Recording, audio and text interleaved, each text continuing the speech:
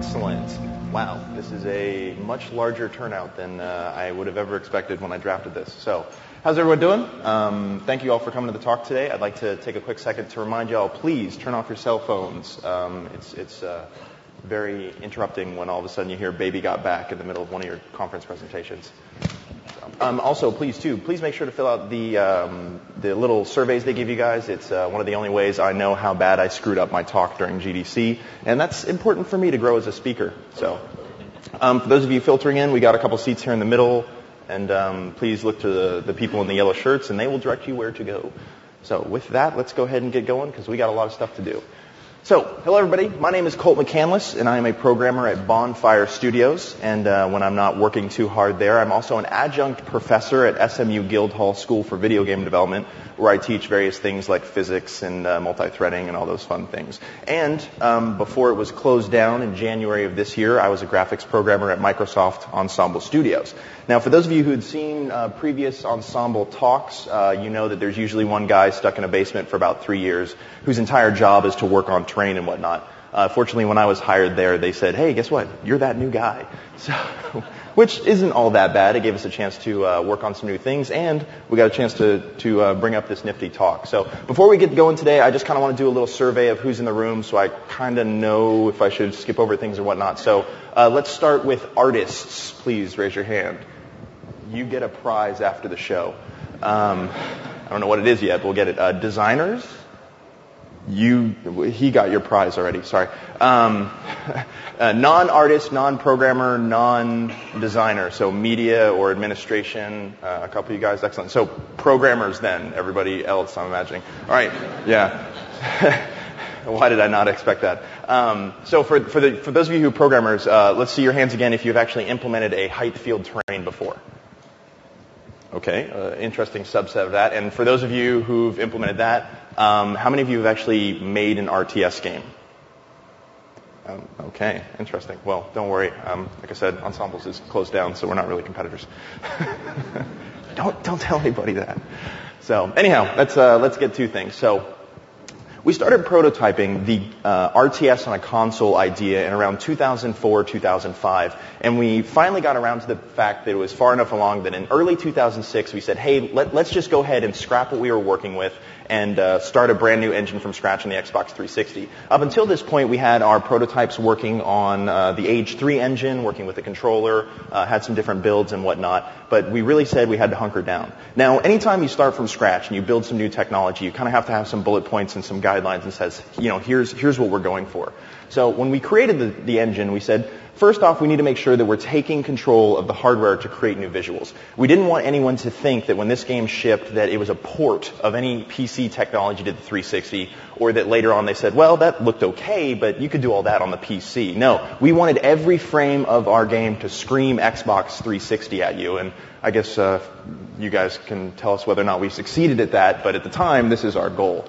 The second step was we wanted to make sure that we took advantage of the hardware on the performance side of things so that our simulation could take advantage of it. This meant going back and revisiting some things like our simulation to say, hey, you need to take pathfinding and put it on multiple cores, or your animation update and put it on multiple cores. And this was kind of different because this was actually the first game that Ensemble Studios did that had multiple processors. We had done a little bit of success with it in the past, but never to the degree that we were working with on the Xbox 360. And finally, we wanted to make sure that anything we were contributing to this new engine and this new technology actually was pushing the genre forward. So the RTS space is actually a pretty small niche of the gaming community, and we wanted to make sure that no one came back and said, oh, well, they could only do that because they were on the 360 and it was the Halo IP. No. We wanted to make sure that sooner or later someone down the line, they would go, well, hey, this was a really cool thing that no one had done before, and they did it in Halo Wars. Let's go do it again.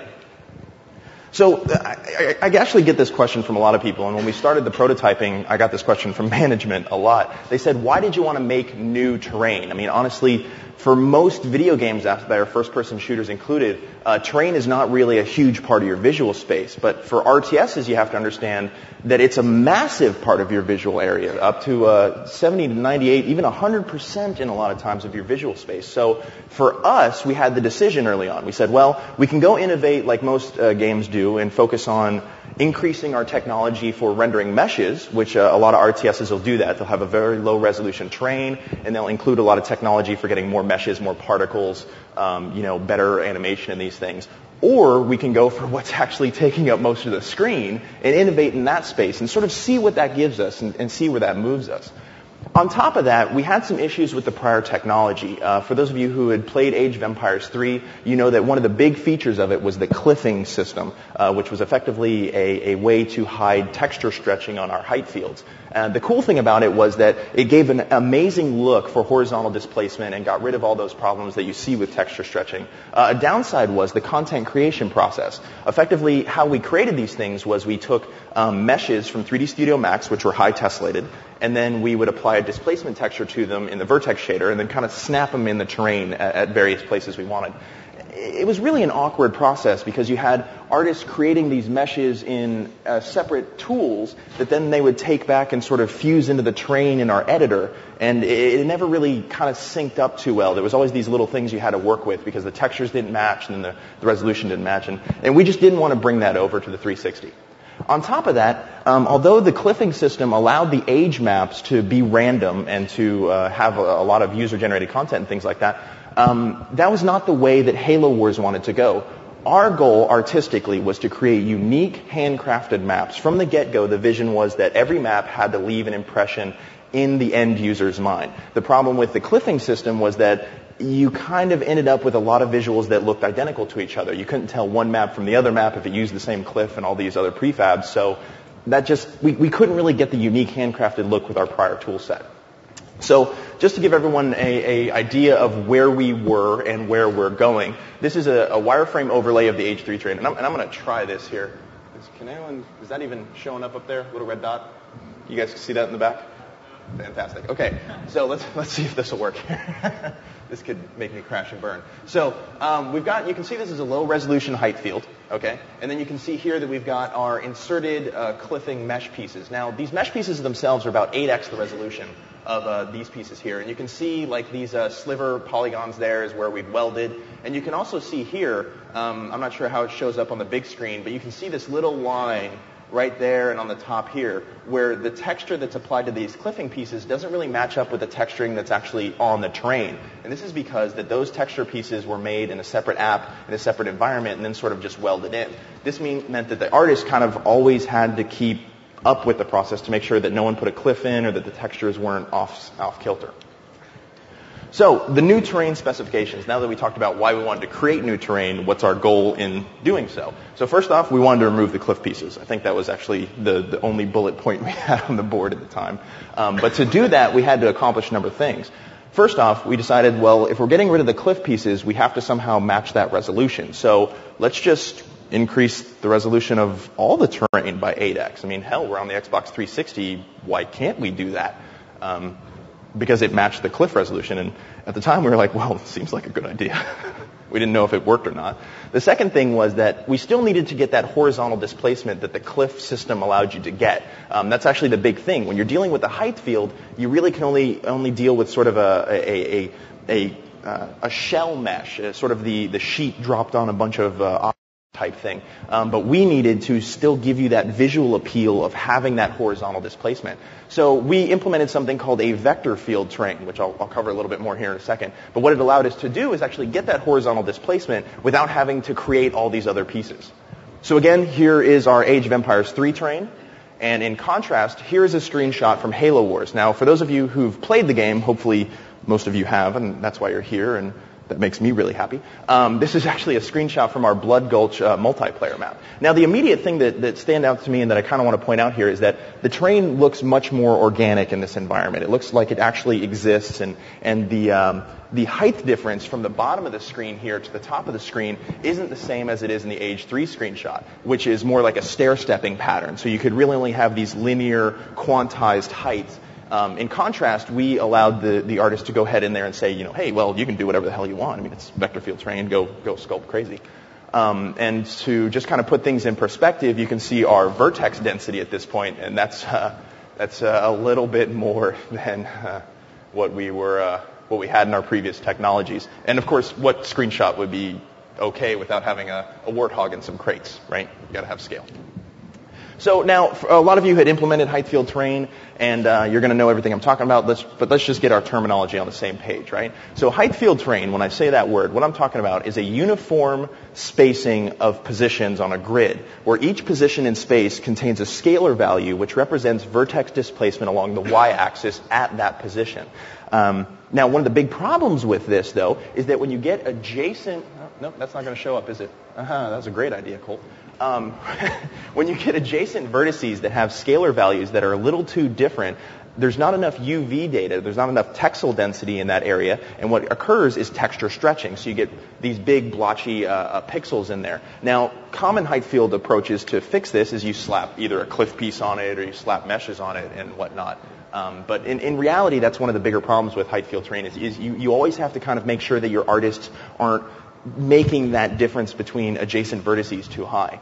Now, vector field terrain, in contrast, contains 3 scalar values per vertex that allows displacement along the x, y, and z axis. The cool thing about this, besides the fact that we can now create the sort of overhang and cliffing structures that we got with our regular cliff system, is that we can now have the ability to kind of sweep vertices from the left over to the right when there's not enough UV density over there.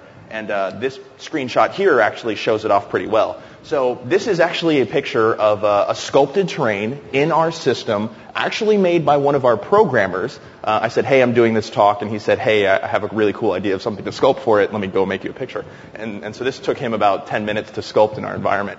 So the first thing, obviously, again, this is not a mesh. This wasn't made in 3D Studio Max. He sat there with a brush and actually sculpted this whole thing out. The first thing is you're getting overhangs, right? Anyone in here who's made a height field terrain, the first thing your artists ask, or artists and designers ask for is, I need overhangs and I need bridges. Well, ta-da! They didn't really like it when I presented that way. I was like, where'd it go? The second thing is you really notice that, let's see if this one shows up. Sweet.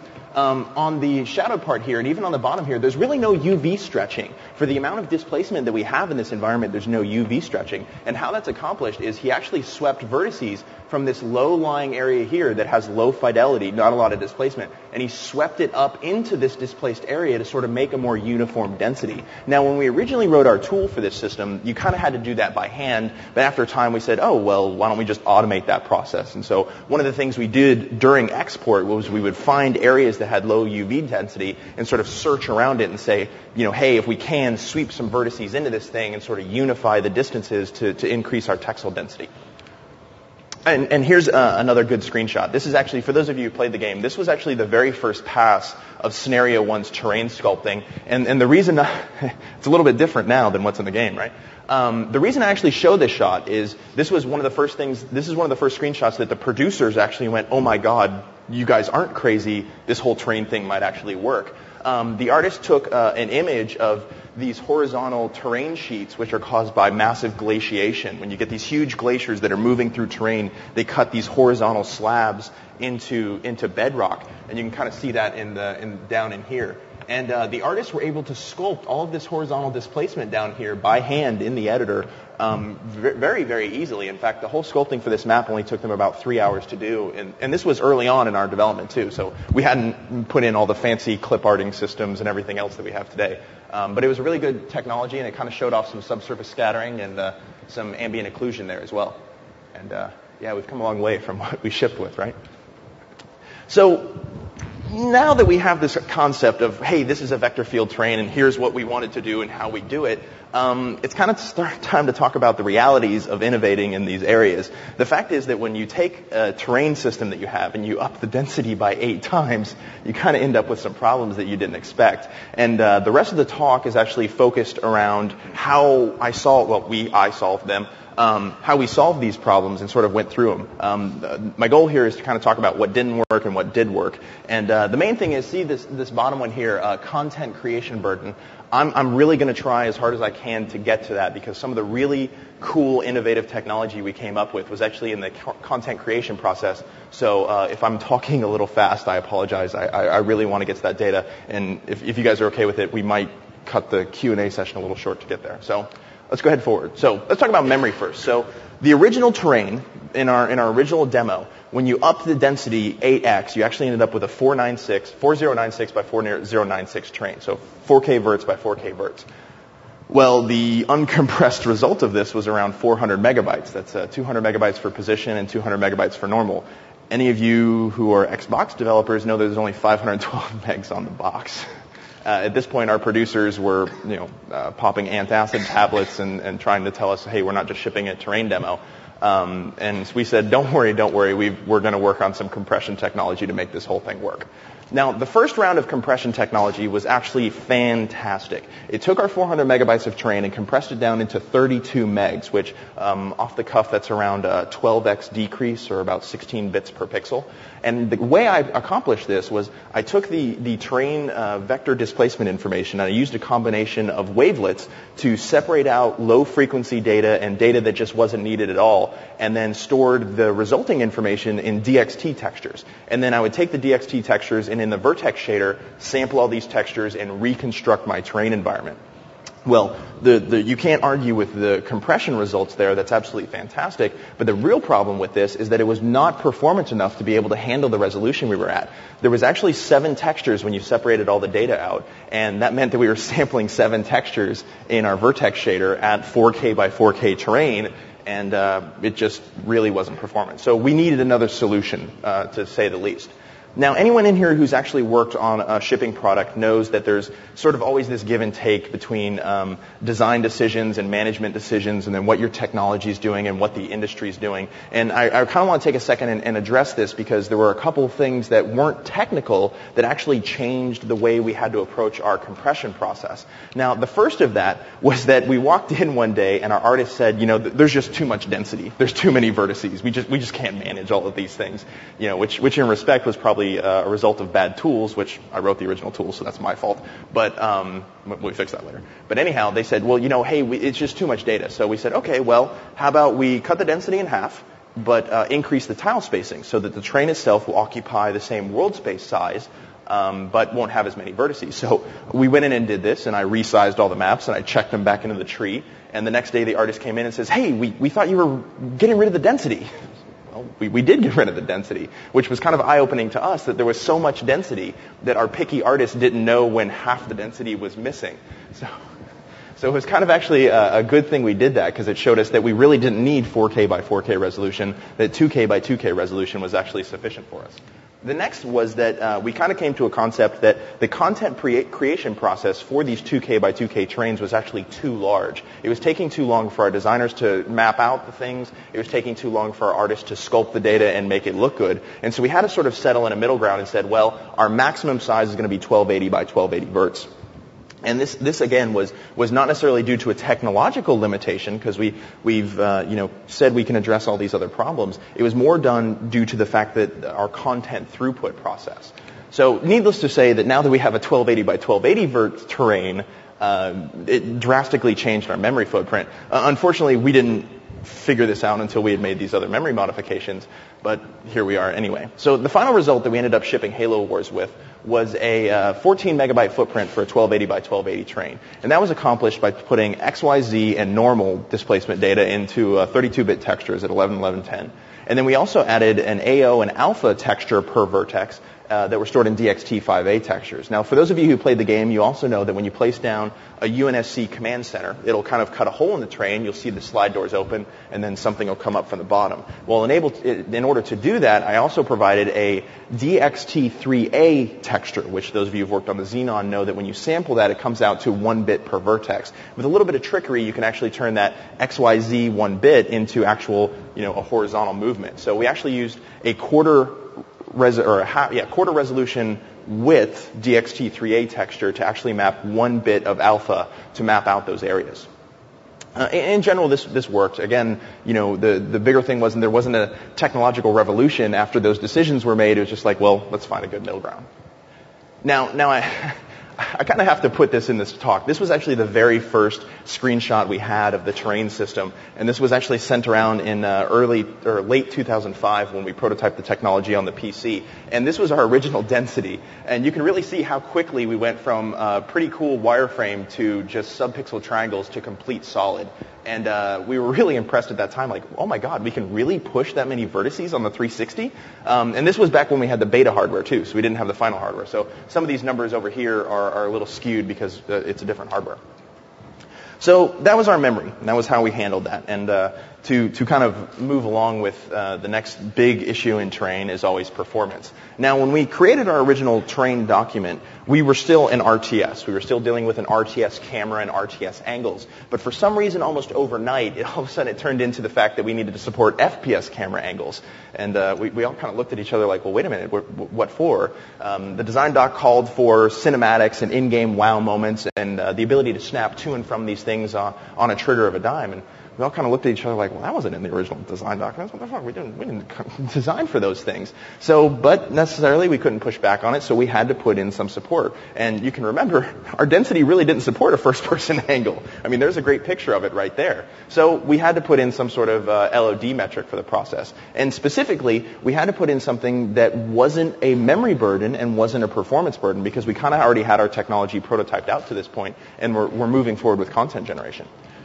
So the first round of LOD solutions was actually geo-MIP mapping. Now this is different than geo-clip mapping, which is some research by Hugh Hopp over at Microsoft Research. This is your standard vanilla geo-MIP mapping.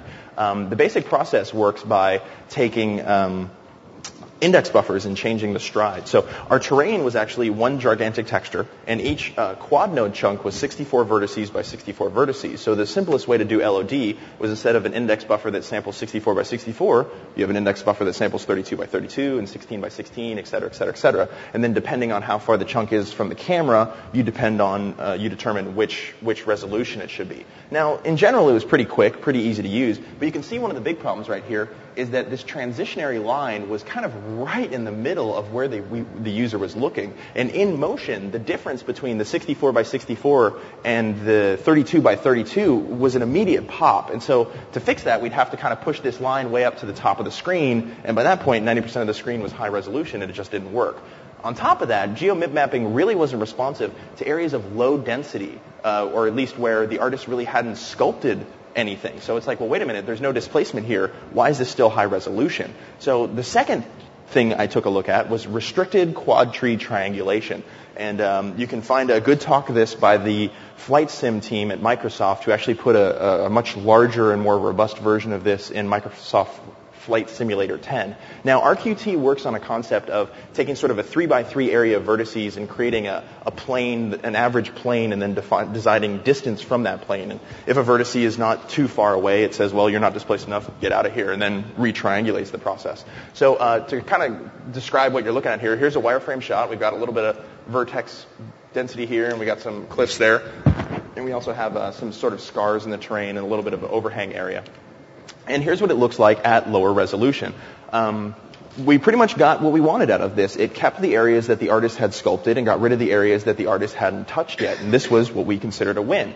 The problem with this, though, is that we were now introducing that each quad node chunk had to have a unique index buffer to be able to describe how that area was represented in memory.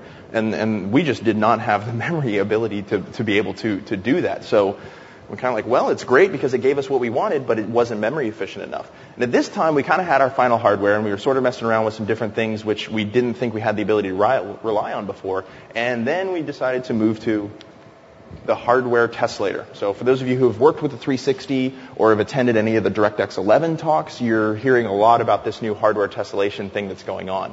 So we were really blessed, though, because the gods of numerical accuracy like kind of opened a cloud and put down a god ray upon us, because we ended up in a lucky situation that our quad nodes were 64 vertices by 64 vertices. Well, a hardware tessellated patch for the 360's max resolution is 16 vertices by 16 vertices, which without any change of we could just easily do 4x4 patches and kind of move on and say, hey, it's a day.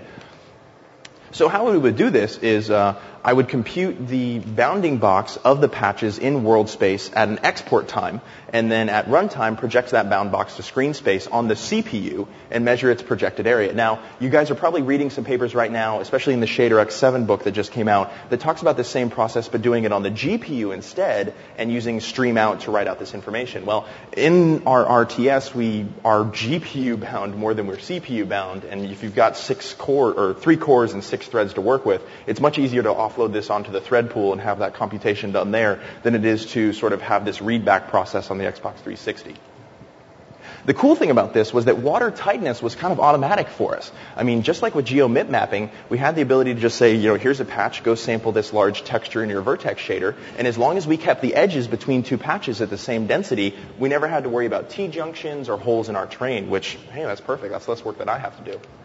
So here's a good picture. This is actually the map that we got the whole project greenlit with, and so we're kind of up in space looking down on top of it now, and you can kind of see a nice canyon, and you can see some walls working on that as well. And you can see that these areas are low tessellated. We move a little bit closer too, and kind of focus around where the user's cursor is here. Moving closer, you can see that the terrain cliff walls immediately start getting more density because they are higher density to begin with, and now their projected screen space area is much higher.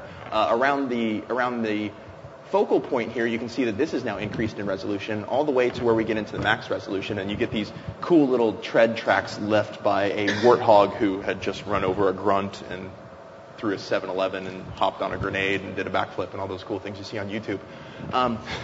In general, the hardware tessellator was fantastic, and we shipped with it, and we loved every bit about it. It had some downsides in the fact that it was a little bit of brain dead in that it just kind of tessellated. It would have been cool if we could do some other things with it, but I guess that's a different talk for some different technology people. One downside about it, though, was it sort of had the same problem that geo-mip mapping did, but at a much smaller scale. You still had problems with boundaries between patches, especially if you had like a high tessellated patch here and a low tessellated patch here. Well, you had to sort of find a middle ground of what the edge should be between those 2 patches. And what this caused was you would get some slivers sometime, and I don't know if you can really pick it out. Here. So if everyone can see right here, you kind of have a low tessellation patch here and a high tessellation patch here, and you get all these little sliver triangles in the middle. The problem with that is that kind of creates anomalies in lighting. And so our artists kind of always came back to me and said, hey, the patches are screwing up our lighting. Why aren't you doing your job? And I would kind of point at the hardware and go, well, you have a brush to fix that, dude. Just hit a button. But it was easy enough to police, and the artists really didn't take too much time to fix it because it wasn't everywhere. But that's just something to be aware of, that when you're working with this, you can get these sliver polygons, and those sliver polygons can give you anomalies in your lighting. So LOD performance, we can now support first-person camera angles. Our producers were happy. They were throwing confetti and parties for everyone. Oh, I hit the wrong button. Sorry. Nope, wrong button again. Where am I going? There we go.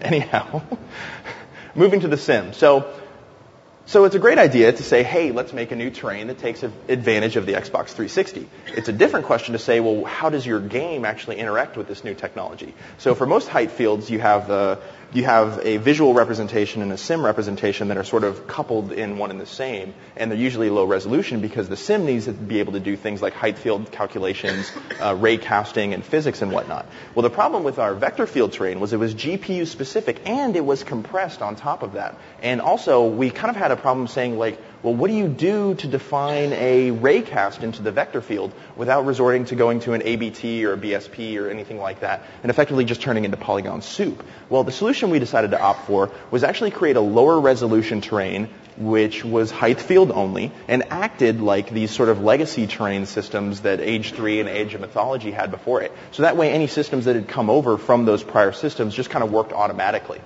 This actually, by the way, turned out to be one of the best decisions we made in the entire freaking project.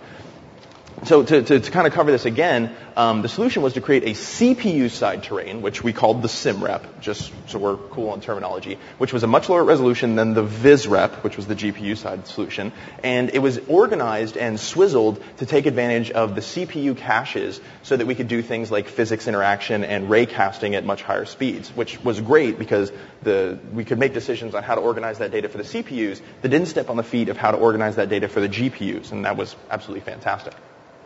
So how we would generate this process, which was actually a question a lot of people said. They said, well, do the designers go in and block out the level, and then in the low resolution, and the artists come in, and, do they spec it out, and yada, yada, yada. And it was a big back and forth. And finally I said, tell you what, I'll just automatically generate it for you.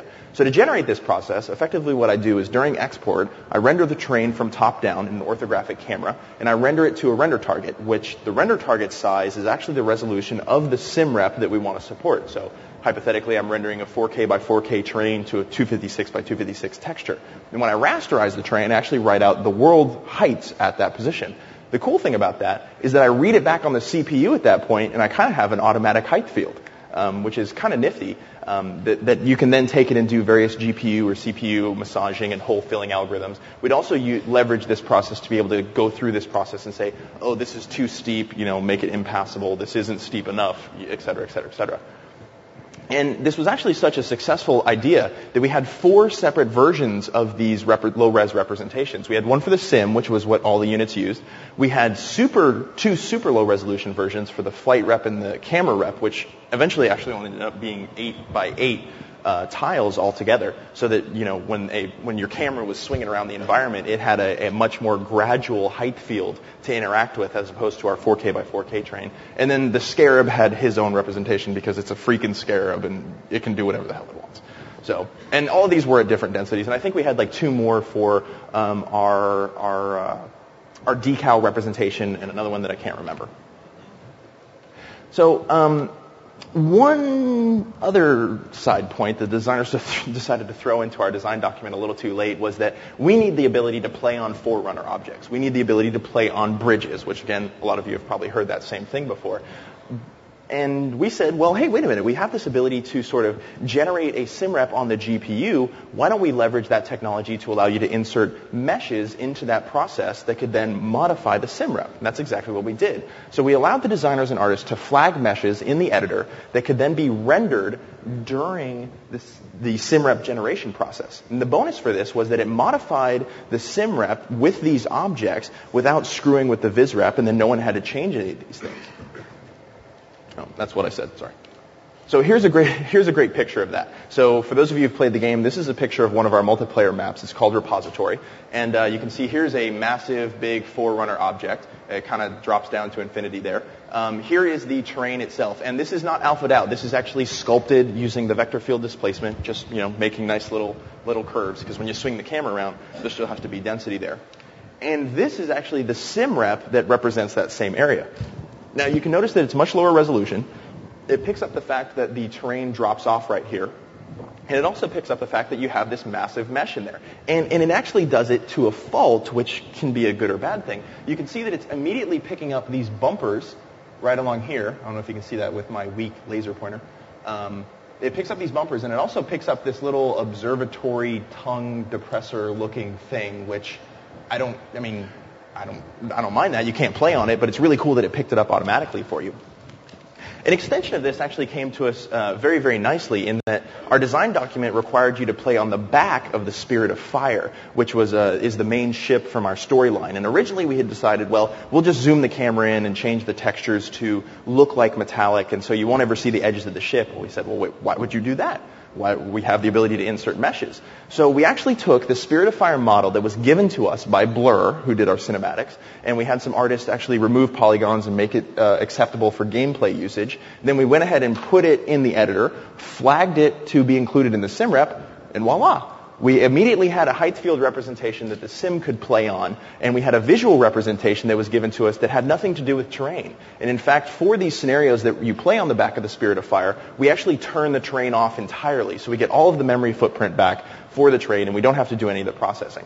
And just sort of a side comment, sort of a spoiler, I guess. You kind of get bombarded by some Covenant artillery.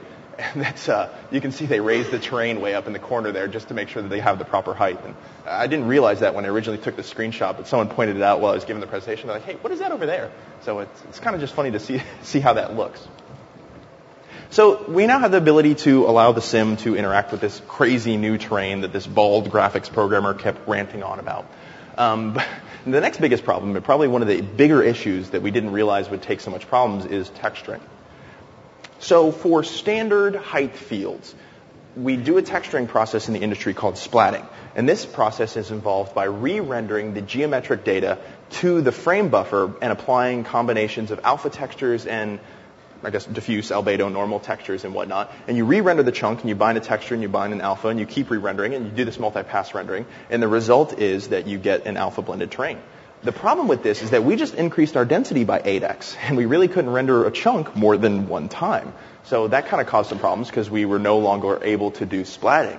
Now, another way to actually do sort of the same terrain process is that you bind 4 alpha textures and you bind 4 textures that you want to visualize, and you kind of sample them all at the same time, and you get one result, and you write that out instead. Well, the problem with that was that early on our artists had requested to increase the number of blends that we allow per vertex to 12, and then increase the number of textures to blend to 5. Now, a lot of you who've implemented terrain, you usually only have diffuse and normal. Maybe you've got a single channel gloss spec or something like that. Well, we actually support diffuse, normal, 3-channel specular, an HDR emissive, and a 3-channel reflective mask. And originally when they came to me and said, we need these channels, I said, you're high. You don't need those channels. It's terrain. But then they came back with this information and said, well, hey, here's what it really looks like in the game. And I said, well, sold. So this was an ice map that we were working on. And they went ahead and made some great use of some fake Fresnel in here, as well as some fake use of subsurface scattering using these 5 texture channels. And I said, cool, hey, well, I guess it was a good idea. Maybe you weren't high after all. I'm glad that this all worked out. Of course, at the end of the day, I'm walking out of the office, and one of the artists said, hey, man, I just checked in a map that plays a little bit more with the emissive. You know, go check it out tomorrow. And I get in the next day, and I find this map sitting there.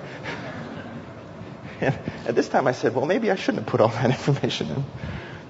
And I took this screenshot back then saying, sooner or later, I'm going to have to show somebody this. This is just fantastic.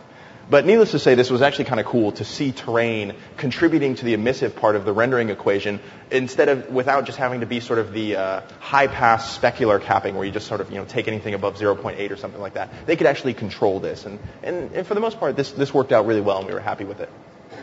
Now, the big problem with texturing here was that we allowed a 512 by 512 texture per terrain chunk, which meant that for our large terrain, for our 1280 by 1280, that resulted in 10K by 10K texture across the entire terrain. Well, when you start looking at it that way, it's actually easier to visualize the entire thing as a virtual texture, which a lot of you, I'm sure, have heard things like mega texturing or sparse virtual textures, depending on what paper you read, or unique texturing. And they're all buzzwords that effectively mean some huge freaking texture that has to be paged in and out of memory using smaller pages and whatnot.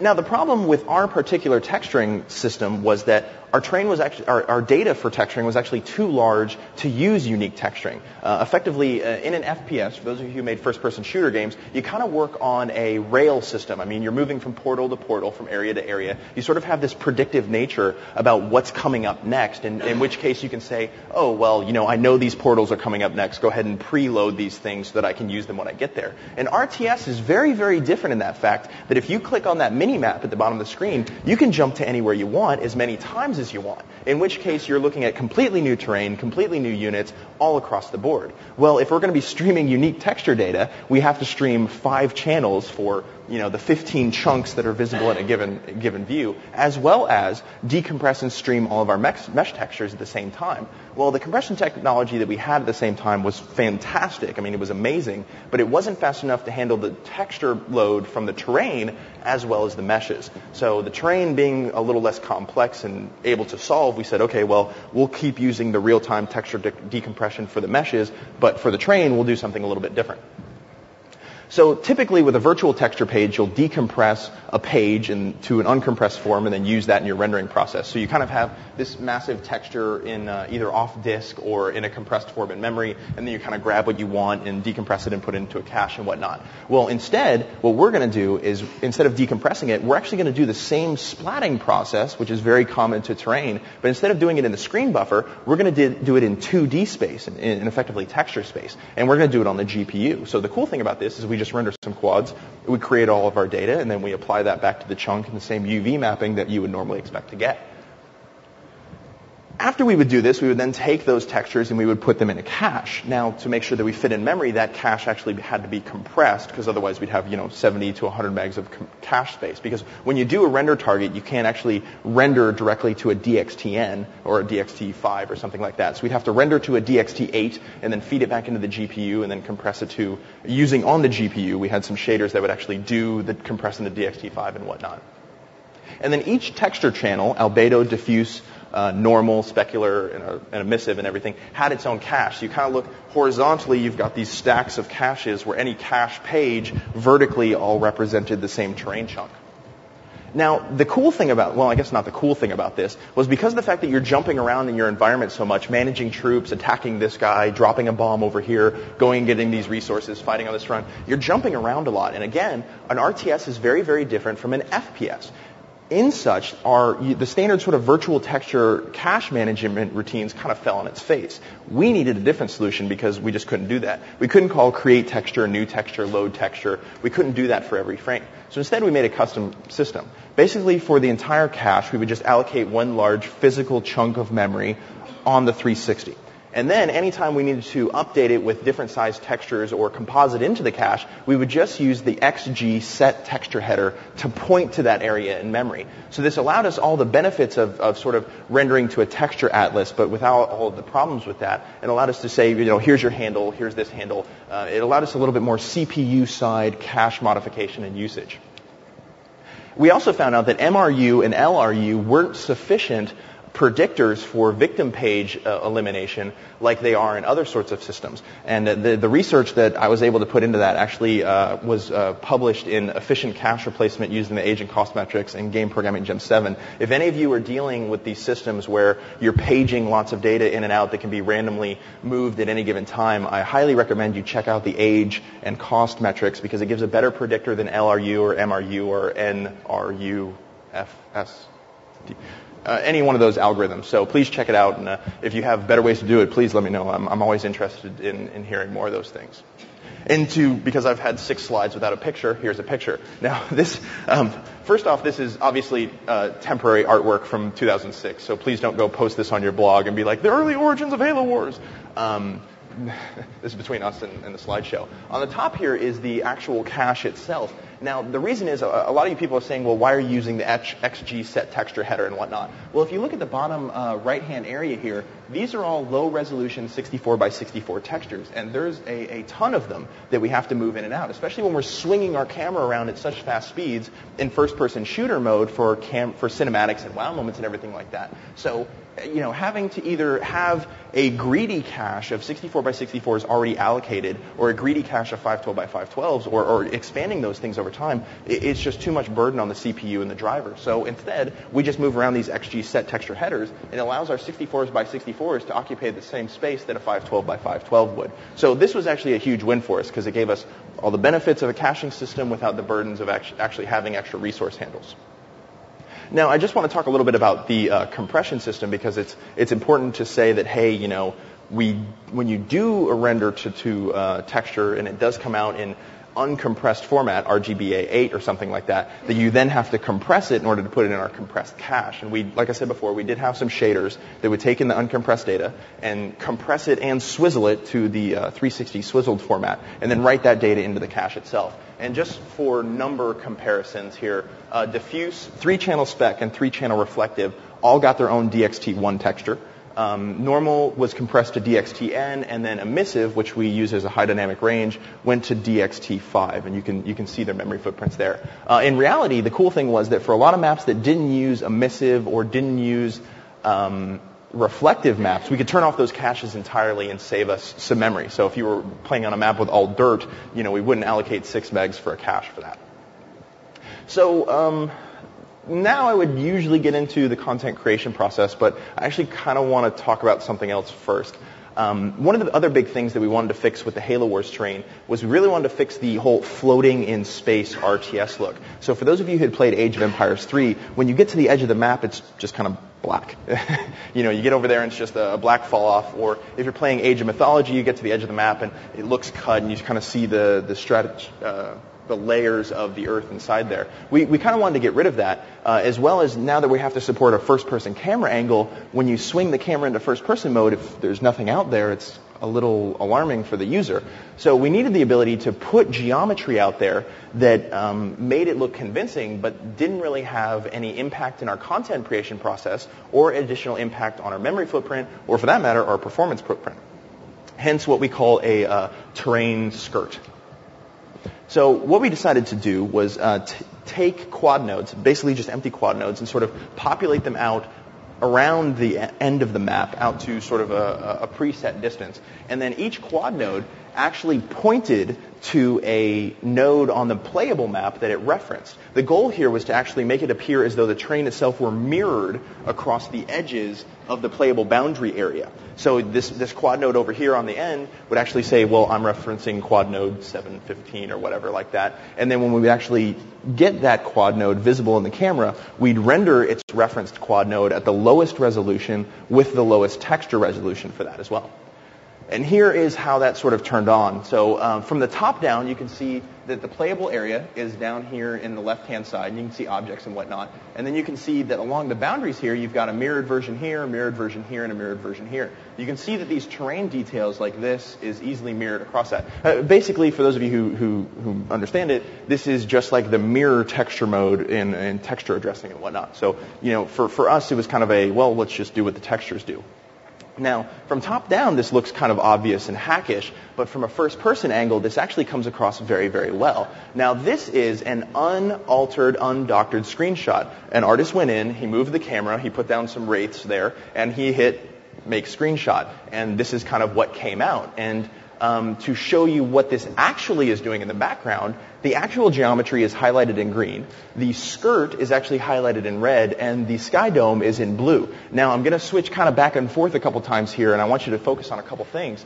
First off, this area back here normally would be approximated in a first-person shooter game as part of the sky dome. But for us, it's actually part of the skirt. So what that actually means is since we're doing a mirror mode, the camera is sitting on this little plateau here, and those mountains are actually quad nodes that are behind us that are being flipped onto that side out there. Oops, wrong way. You guys didn't see that yet. The other thing, too, is you can actually kind of see that where the objects stop right here, that this is the line sort of right here that we're actually flipping and mirroring the terrain off. And when you actually take a look at it, you can see that these geometric features here are easily reflected on the other side, as well as this and this, and these little cliffs right here. But if you didn't actually know that was a skirt, you wouldn't actually see it, especially when you're flying through a canyon and seeing all these things. Now, just to kind of bring up another point here, we kind of got a lot of slack when we finally released the demo that everyone was saying like, oh my God, it doesn't look like the E3 2007 demo. Well, the E3 2007 demo, where you're actually following a pelican through a canyon flying around, actually used this skirting technology extensively to show that sort of horizontal view and make it look like it's a much larger environment. So it's not to say that it's not the same technology. It is. It's just a different usage of it for what we actually shipped with. So let's talk about some takeaway points. And I think I'm doing okay on time. 5 minutes? What do I got? I got 12. Okay, cool. So good. Then we can talk about content authoring. So takeaway points. So first off, I want to point out that height fields are no longer de facto. If there's anything that you come out of this talk with, I want you to know that there's something else beside height fields and meshes being inserted with them. In general, a vector field displacement is actually pretty easy to implement in its basic form, even if you have a height field terrain and then a separate channel that is the vector field displacement afterwards. There's a lot of different modifications that you can play with, and there's really no reason to not empower your artist to be able to sculpt things like that overhang that a programmer did. Secondly is that the tessellator hardware is really the future of terrain. If you've read the article in ShaderX 7, if you've attended any of the AMD talks, the DirectX 11 talks, it talks about the ability to do these tessellated quads and whatnot. That fits perfect for terrain. There's really no reason to not use it. Things like BiLOD or SOAR or Roam, really with the hardware being able to support those things, those are really all in the past at this point.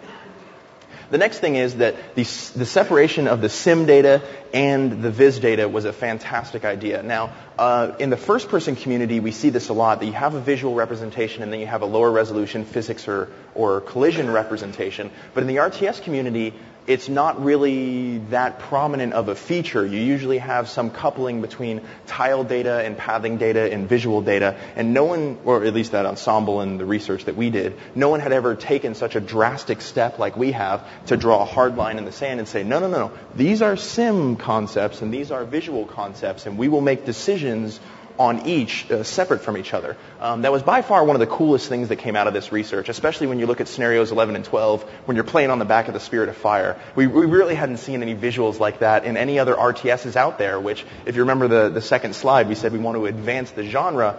You really can't ask for anything more than that when you actually ship a product.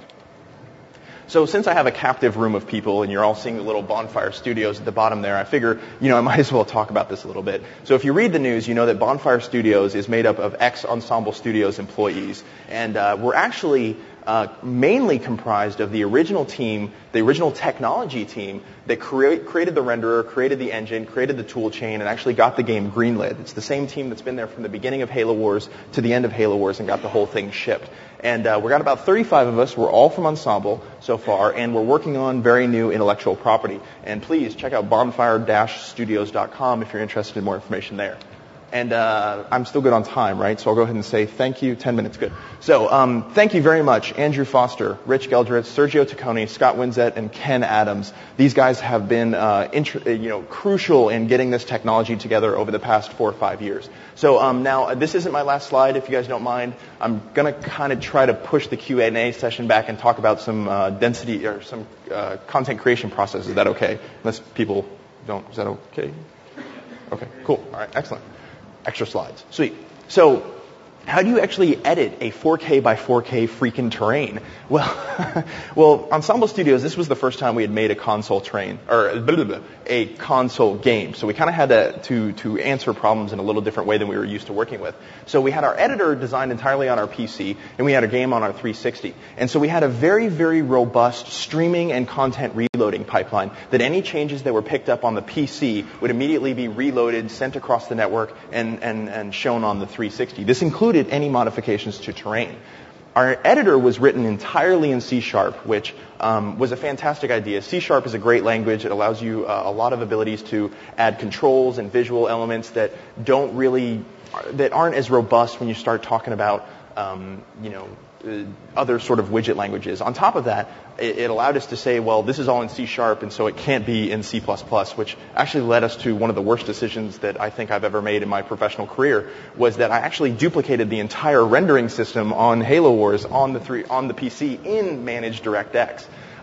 Which was a horrible, horrible idea. Don't ever do that, ever in your career, please. It was cool that we sort of had the same renderer on the PC in C#, but at the same time, you just didn't have the same hardware. And so we were constantly fighting with people's machines not being up to spec or weird things with Managed DirectX running out of memory for no friggin' reason. So let's talk about vertex editing. Because when you increase your density to this type we did, standard height field brushes just don't work. I mean, height up, height down, that's really all you need in a standard height field. But for a vector field, you have to start looking at things and controls like ZBrush and Mudbox, things that allow you to rotate the camera and get in there and actually sculpt like an artist would actually sculpt. So we actually sat down with the artist and looked at those programs and said, well, okay, here's a control, here's displacement along a camera angle, or here's displacement along a normal, or here's a unifier, here's a digger, and things like that. And we actually implemented pretty much 90% of the functionality that these two tools had in our terrain system and allowed them to use that. Addition to that, we allowed something like Adobe Photoshop masking situation, which allowed you to go in and mask out areas and apply different filters to them, and also mask them out and say, well, mask out this cliff area, I'm going to do all this sculpting over here, and I don't want to modify this. And that was actually a pretty cool process, too. It allowed us to actually introduce the concepts of some vertex translation widgets, which are very familiar to you guys who work in 3D Studio Max, being able to select a bunch of vertices and move them around. So here's our terrain in our editor in C#. Here's some C# buttons. And we have the areas selected in red here that are masked out. And then you can see that we just kind of created a little widget that you can grab the widget and move it and displacement in any way you want, and all of the data just kind of moves around since we're now dealing with a vector field. These widgets were absolutely fantastic and allowed the artist to do mass properties at the same time. The next step, though, was they said, well, we need some other things. We don't just need per vertex definition. We actually need filters. We need FBM. We need per-lin. We need sort of these mass generation things.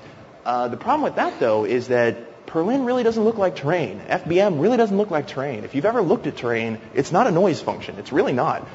Terrain is actually a modification of erosion properties. It's the process of thousands of years of hydraulic and thermal erosion moving dirt through the environment, and that's the look that we really needed to get.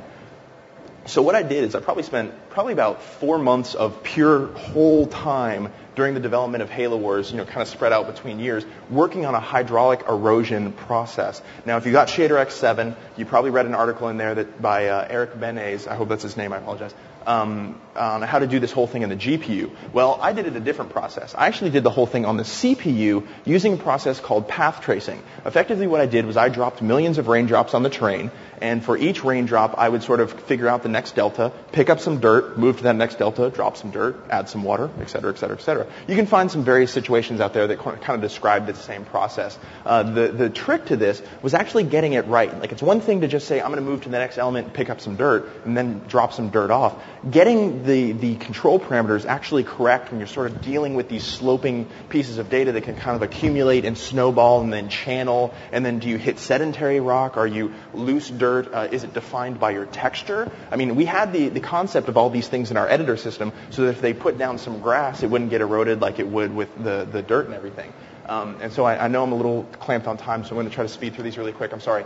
On average, you can erode the entire map. It took about 20 to 30 seconds, and this was back when we were still a 2K by 2K terrain. I fortunately didn't time it. The cool thing was that I actually figured out a way to make this whole process multi-threaded. So if you've ever looked at the talks by World Machine or some of those other things, they talk about doing each node as a separate threaded process. Well, we actually figured out a way to 5 minutes, thank you. We figured out a way to actually thread the drops of these water and moving it around, which allowed us to speed up. So here is a picture of a chunk of terrain, and it's highlighted in red because we had the ability to say just apply this filter to this selected terrain. And then here is the eroded process. Now, granted, it's probably not the best looking erosion, but you can imagine that, hey, having the ability to just make it look eroded at all is better than a Perlin filter or anything along those lines.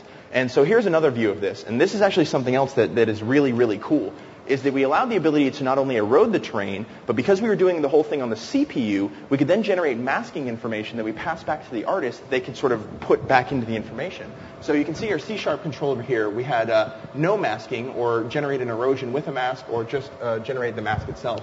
And so here is the terrain eroded with a mask that defines the eroded area. And the intensity of the mask defines how much erosion actually occurred in that place. And the result of that is allowed the artist to sort of apply this green texture everywhere. And then when they did the erosion, they would be given a selection mask that then they can apply a mass texture apply to the dirt texture. And that kind of gave you these nice grooves in the terrain like that.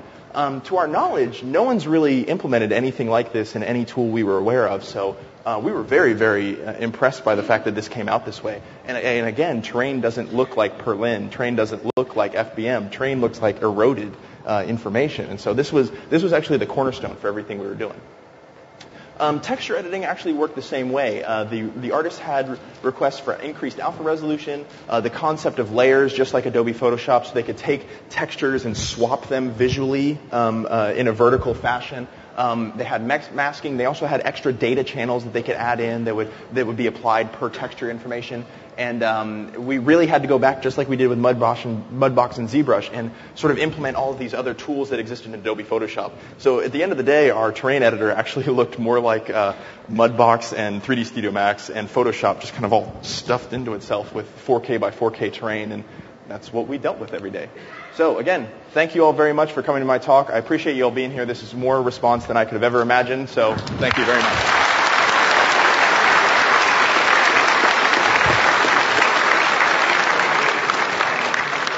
And so I think we have 3 minutes for anyone who does want to ask questions. If you don't get your question asked, I'll be standing outside probably for the next 3 days with any other information. So if you do have a question, please approach the mic.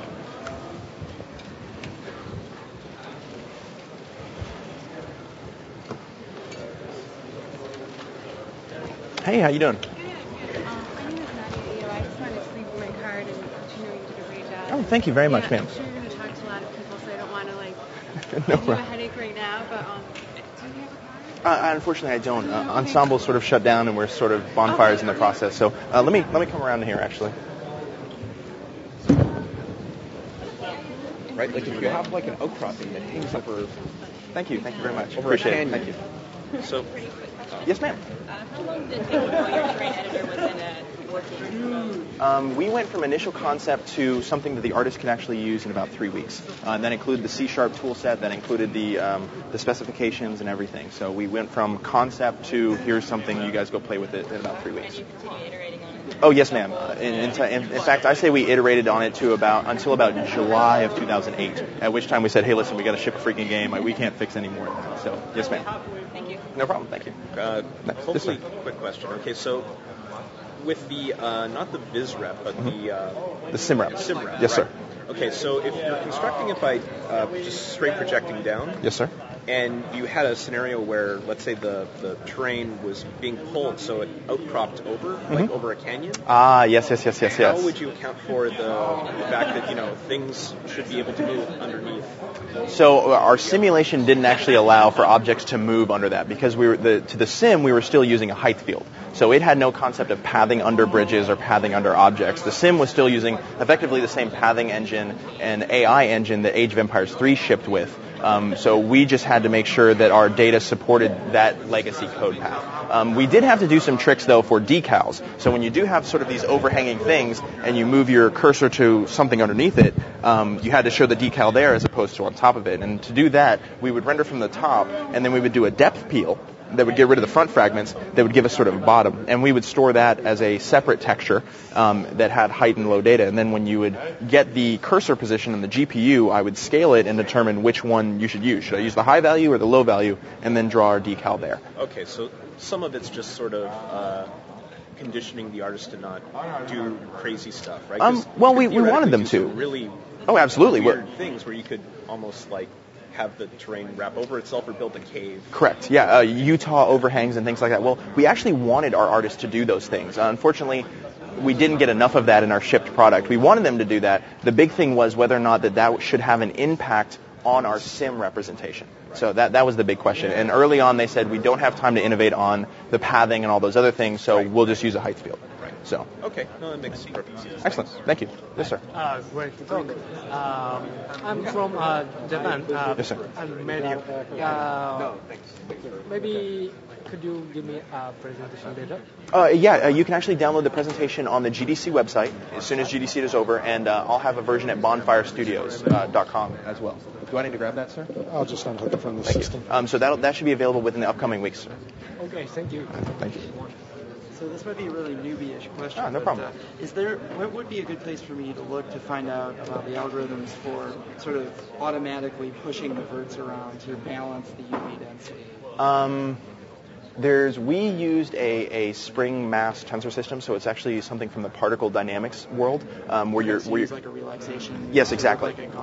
Yeah, we actually implemented a sort of hacky version first, which said that if any two vertices are more than X distance apart, sort of just snap them, and then we sort of moved it to these sort of the particle dynamics things, and then our analyzation process kind of handled the details of saying, hey, these need to be moved over here, and here's sort of a interest point that everyone needs to move to, and that moved there. So this talk kind of blew me away. I'm still well, thank you very much. Well, I'm still operating in like 2003.